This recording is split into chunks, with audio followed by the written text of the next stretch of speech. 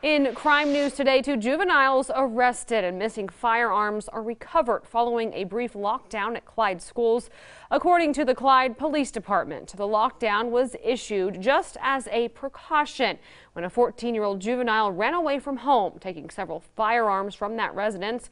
Once the juvenile was located, he admitted to trying to sell the firearms. Clyde police also took a 16-year-old into custody.